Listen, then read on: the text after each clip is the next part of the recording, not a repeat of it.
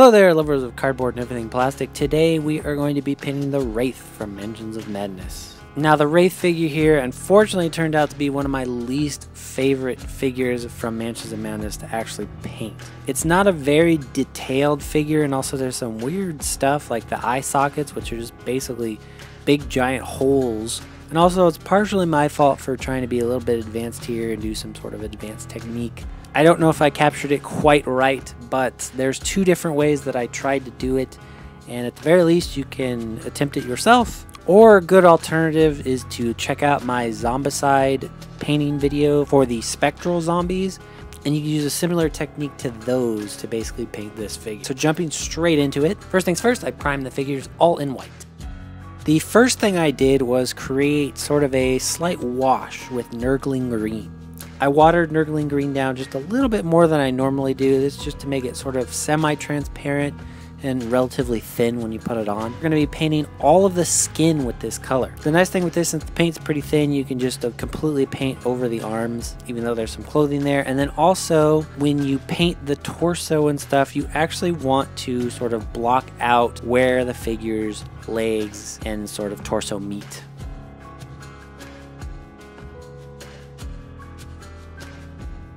Next up, I take Uthoron Gray, and I'm going to do a very heavy dry brush. For those who have never used a dry brush, you'll use a brush just like this, and you're going to wipe away most of the paint when you use it, and then basically just flick back and forth across the figure. I almost want this color to actually cover almost all of the green. We want a pretty pale looking sort of greenish figure.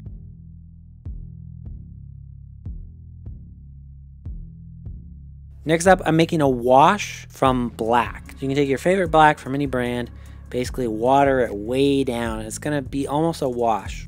You could almost use Nuln Oil for this, but I have found Nuln Oil will look a little bit too smoky. And this is what I'm going to call the simple way to do transparent clothing. So you're going to slather this black all over the clothing. You can also slather it really just all over those arm areas where the clothing is. You may want to do this a couple of times to get sort of heavier areas.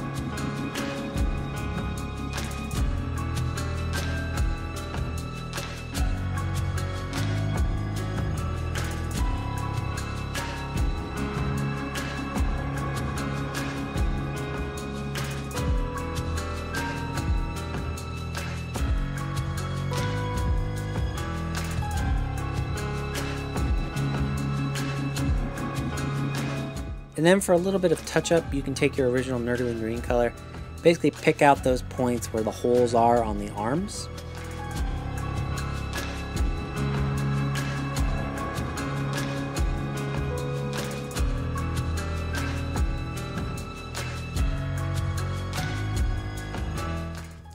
Lastly, you can use a slightly watered down, but still relatively thick black paint to color the hair. As for the eyes for the figure, for my first attempt to color in the eyes, I tried to fill in the sockets with some matte varnish. They're pretty deep, so I did maybe about 2 or 3 brush fills full, and it still didn't quite fill the entire eye socket, but I got relatively close. And I tried to do sort of a highlight here. I did Nurgling Green,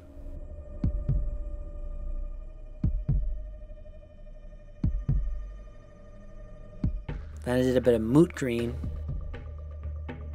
You'll use these exact same colors to also fill in the mouth.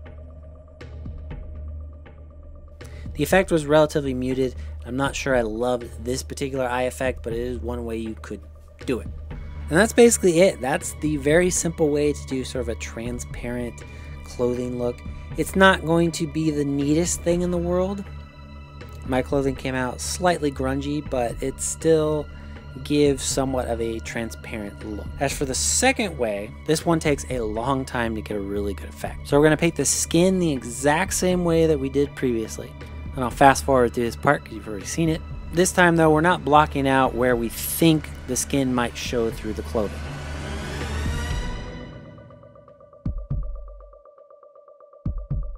Then you're going to take a relatively dark color. I'd use German gray, and you're going to color in all that clothing, including the stuff on the arms. You can also use German gray to color in the hair.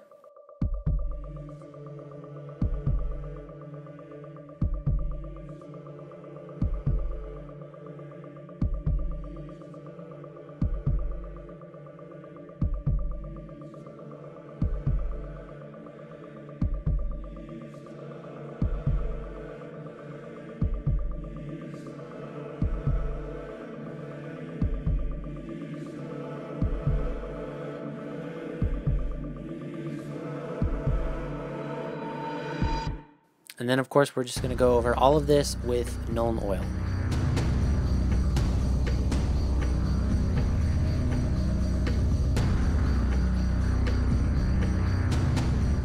And then we're going to start the long build-up process. You're going to take German gray and you're going to mix it with our original Nurgling green color in probably about 20 different stages. Your first highlight you're not going to really notice. It's really just going to be a slightly lighter gray at that point. You can even use this to highlight just the other parts of the clothing.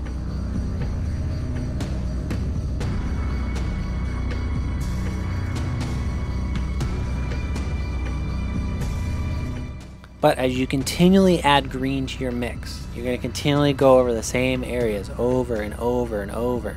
Eventually you'll see a slight buildup where there's this slight green color. And you might want to build up even further so that there are some areas that appear almost fully green but are still relatively dark. Or if you really wanted to go even further green so that it appears like her chest is glowing or something along those lines, you could do that. I stopped personally at a relatively dark stage still, but there's still some bright spots poking through some of the clothing.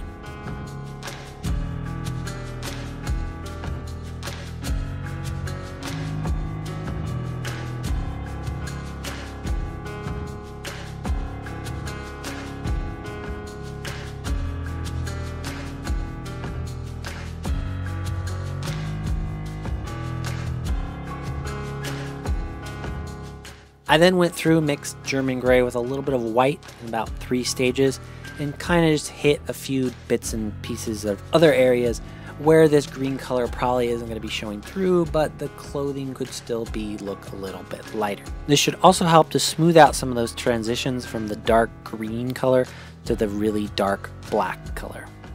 I also highlighted the hair with this mix.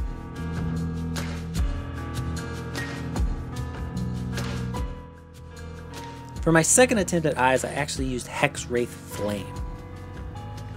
This gave me a much sort of brighter green sort of glow to her mouth and eyes. I then also did hit it with a little bit of moot green.